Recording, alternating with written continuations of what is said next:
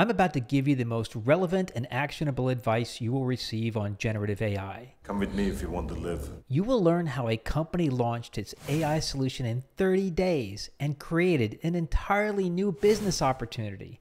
Best of all, the CEO is going to tell you how you can do the same. Welcome to episode 16 of our Generative AI and LLM strategy series.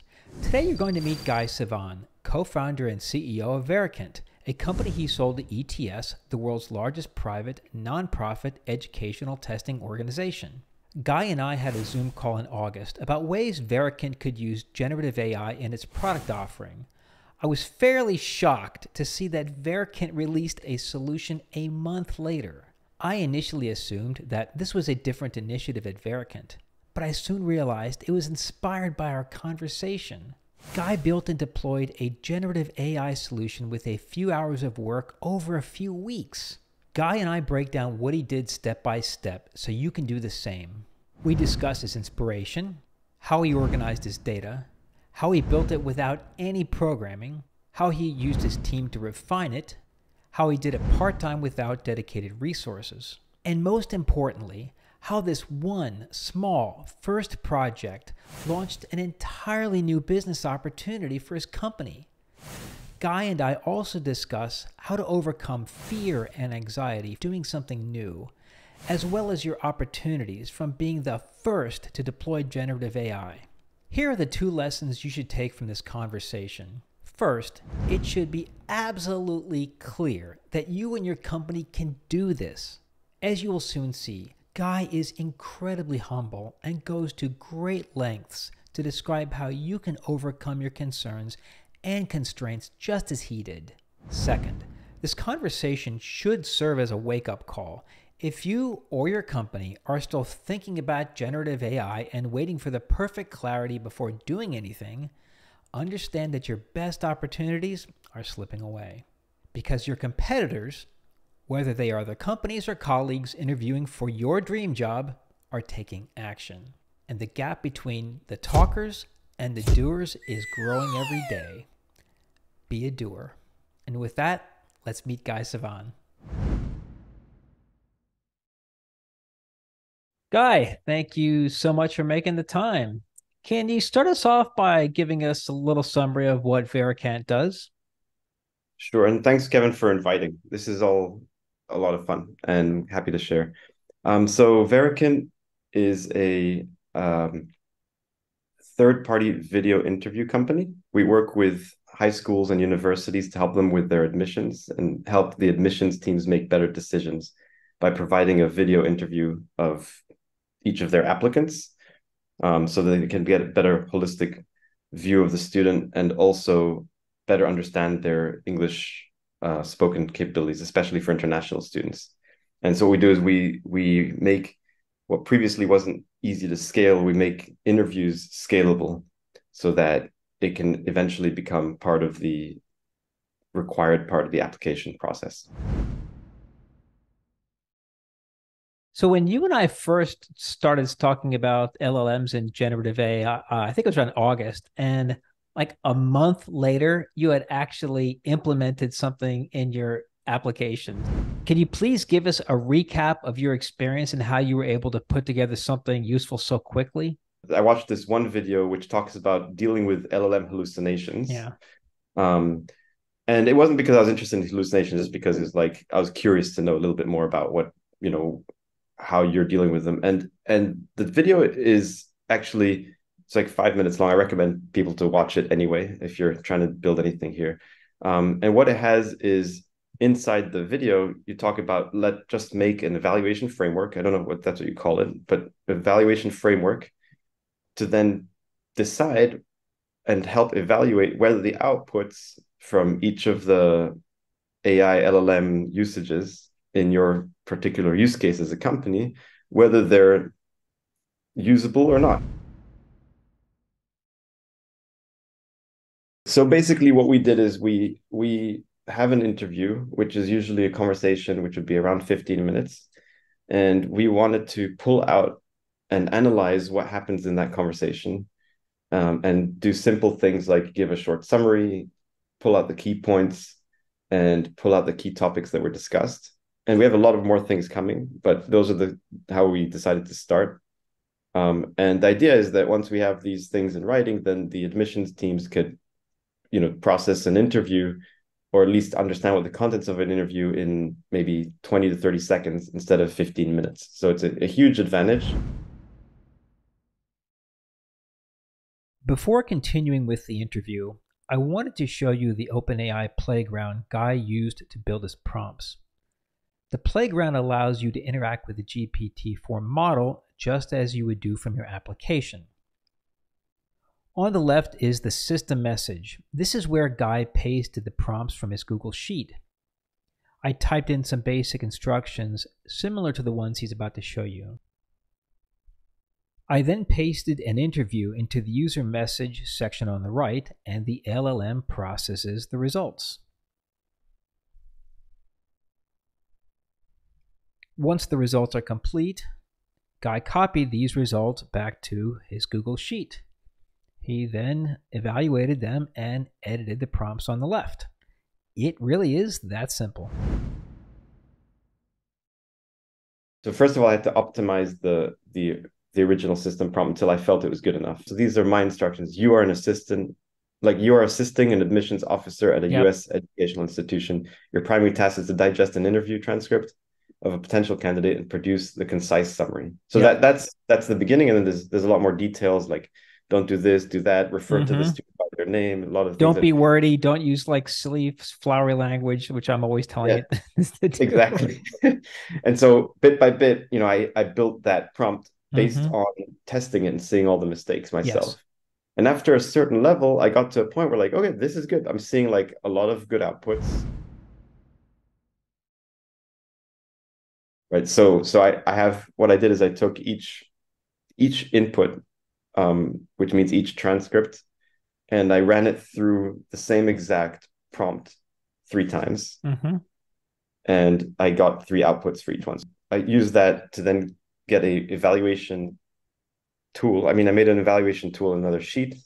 All this stuff sounds, framework, tools, sheet, sounds complicated, but it's just like, it's just Google Sheets. What you can see here, this output number 1, 2, and 3, these are the 3 outputs for that first transcript. So this up 1, 2, and 3. So the job of someone on my team then was to go through and for each video, watch the video, read the transcript, and then comment on each of the outputs that were produced. So output 1 here is my team members or mine evaluation of this first output from the first transcript. And what I told them is, give it kind of like a quantitative, score, just a number. So we have a way to kind of look at it and, to say based on what's the quality? Is it amazing? Is it good? Is it just passable? Still usable, but we don't find it to be great, or is it unsatisfactory, which means that if we get any of these, we just can't use them, and therefore it's an issue. And that's it. And then also give me comments on all, tell me if it was good, but also tell me what are the specific issues you ran into. So this is my first round, and you can see there's, lots of dark greens, but also some greens, some yellow. And if we scroll down, we'll see there's a couple of red. So this is not good enough. And I took all this, tons of feedback, and then went back to the drawing board and redid the prompt. And I suddenly, like the same interviews were evaluated through another framework, and suddenly you can see lots of green, all green here. There was, in the second round here, there's only one which was passable, which was yellow, and no reds. So that was good. That's basically all it is. And at the end of the day, you just take that prompt and then give it to the engineering team and tell them, okay, plug it in. This is the portal that the admissions teams log into to receive all of their interviews. And this is the page of one of the students that interviewed. And we conduct interviews with humans. We have a human doing every interview. The AI component that we added is called AI Insights. And it's just basically what's in this tab. We could watch the whole thing and figure out what it's about, or we could, if we don't have that much time, we can just, go through and read the summary now, because this AI insights includes the summary, which I showed, which is what we were working on in the Yep. spreadsheet, which is, just a few sentences. You can read this in 15 seconds or so. Here are the key points. I love the fact that you launched this quickly but you have all of the disclaimers of, it's beta feedback, Oh labeling yeah. it AI insights. Yes, it's exactly what we were going after. We had a lot of discussion about what to call it, whether to call it something with like the Vericant assistant or something like that. But Right. then we specifically, like what you just said, we specifically called it AI something. And in our Yes. case, AI insights, because at the moment, I don't know how much longer this will last, but at the moment there's more forgiveness for an AI generated, solution, right? And the great thing about this process is, since you're a CEO, you've got lots of free time. You never have meetings, right? You never have employee issues, Of course. and you have an engineering team that had nothing else to do, and Exactly. your staff had nothing else. So you had oodles of free time and resources to get this done. Absolutely. Is that how your work is? I'm sure a lot of leaders can empathize with that. We're just sitting on the beach, flying around, not doing nothing. In the end of the day, it didn't take that much time. It just took a few hours over a few weeks, and that's it. And because we created a framework, then other people could do the chunk of the more difficult work, or not the more time-consuming work, which is evaluating all the outputs Yep. in more detail. But yeah, it's really not, once you get into it and understand what you're doing, um, then building out the solution is actually pretty easy. There is also an element of there's a lot of unknown going into this kind of thing, because Hmm. most people have never done it before. And Yeah. when you've never done anything before, something before, then your estimated time of it could be like a very big range. You could be like, well, it's going to take me 2 hours, or it could take me 3 weeks. I don't really know, right? So you have Right. that kind of fear of going into it. But I found that, especially with this, just some kind of framework and some other thought processes that happened over time, that like it just reduced. I think it increased my accuracy of the prediction of how long it takes. It Yeah. just gave me the confidence to just jump into it. And now, after having done it once, I mean, I've proven that it's very easy, Yeah. right? And so going forward, I'm totally aligned with your advice of just jumping into it and getting things started.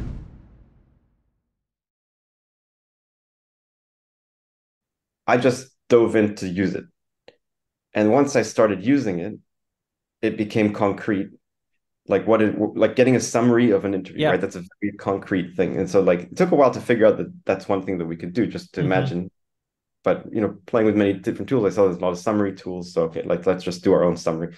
And so I went in there, and after doing these things, it actually evolved my bigger vision of what this is, Yeah. right? It informed my Exactly. vision because I got the ground on it. I'm like, what are we actually doing here? We're getting summary, we got topics, we got like key points. And so what we're actually doing is we're scaling the admissions team's abilities to process interviews. Yep. And so once I Exactly. got from the very simple example of a summary to like this big vision of like we're scaling their ability to process interviews, which is something we've never said before. We've always Hmm. been scaling interviews. We can do tens of thousands of interviews for you. You don't have to do them.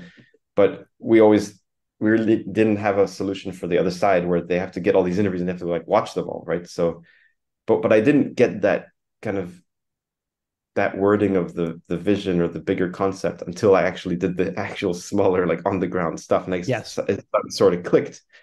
And so I think I'm definitely a proponent of just like get your hands dirty a little bit, even if it's a very minor feature. It just puts everything together. Because now that I know we Yes. can do this, then I know we can do. I have a whole host of other features that we're still going to develop, because I have a theme of scaling. I have a bigger theme of what the AI could do for us, which I didn't have until I started doing stuff on the ground myself. I think it's one of the things that at this day and age, there's an opportunity to be kind of the first in your Yes. industry, or the first in Yes. your state. We did get it out there first by far, and we're very happy about that. And that's kind of like, I think that's an opportunity for everyone these days. I think it's very easy. Don't no need to hand wave and explain how cool it is. Just do it. Just do Show, it. Yes. show how Yeah. good it is. Yeah. We're getting a lot into the advice side here, so I guess I'll just long another one. It's like I think it's also that there is when technology is transformative and new, you get tremendous leverage of your time by doing something early because nobody has a standard, nobody has expectations. Just being the first can set you up. And I did that when the internet came out and changed my career.